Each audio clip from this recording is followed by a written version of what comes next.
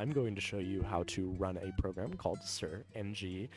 It's a custom search engine that doesn't send any of its data to Google and whatnot, and we're going to be using Docker, a free containerization platform that is amazing for all of these self-hosted applications. We're going to Google Docker Desktop to start, and then we're going to click Docker Desktop. It's going to be the top result there.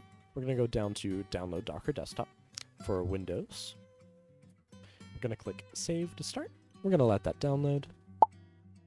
Awesome. All right, so now we're going to open up the installer. We're going to click Yes on the prompt. Alrighty, fairly easy, fairly simple. Great news! We can start the process of launching our search container.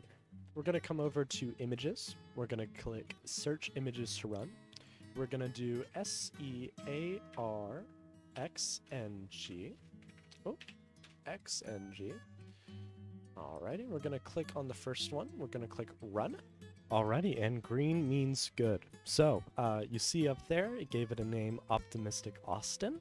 We're going over to our browser now to try and navigate to our search engine. What we're going to do is go to local host port 8080. That's that little colon and the 8080. We're going to click enter.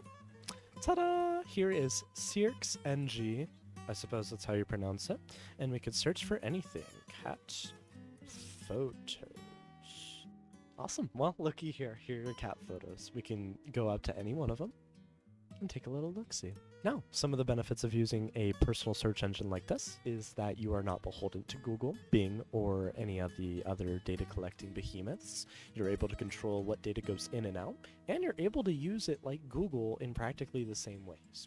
These are the same exact results you get if you search cat photos on Google, just without all the tracking and advertisements and whatnot. Yeah, there you go.